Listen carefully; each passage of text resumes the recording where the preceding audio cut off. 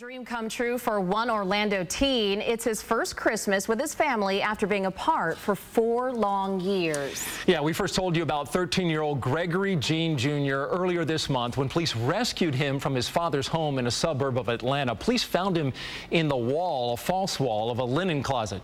His father is still in jail facing child cruelty charges, but Fox 35's Jackie Roscoe caught up with Jean to find out what he's doing for Christmas. Does it kind of still feel weird that you're back home? No, it'll never be feeling weird with my family. I'm happy I'm back. Life's been great for 13-year-old Gregory Jean Jr. As soon as he wake up in the morning and say good morning before we go to sleep, he'd be like, good night or whatever, and we'll like hug him, I love you and everything. But we play together. Christmas also came a little early for Jean. He says Orange County Mayor Teresa Jacobs gave him this shiny red new bike. She also gave him a brand new iPad. Under his Christmas tree waits a bunch of other gifts from loved ones. Just can't wait till 12 o'clock on the dot. But life wasn't always this good. Jean was separated from his mom for 4 years. She didn't want to go on camera but says she couldn't find him. It wasn't until Jean used social media to find her that they were finally reunited.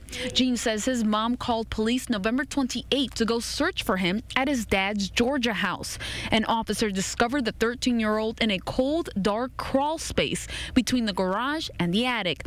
Jean is thankful to this day for that officer. Thank you so much for saving me and for getting me out that attic. His father, Gregory Jean Sr., and stepmother are charged with child cruelty, false imprisonment, and obstruction. Jean Jr. says since he's been through a lot, he wants to help other struggling kids. Stay strong. Just mind your business. Do what you have to do. And so what gave you strength? Well, kept on praying every night, and I knew my mom was praying for me too.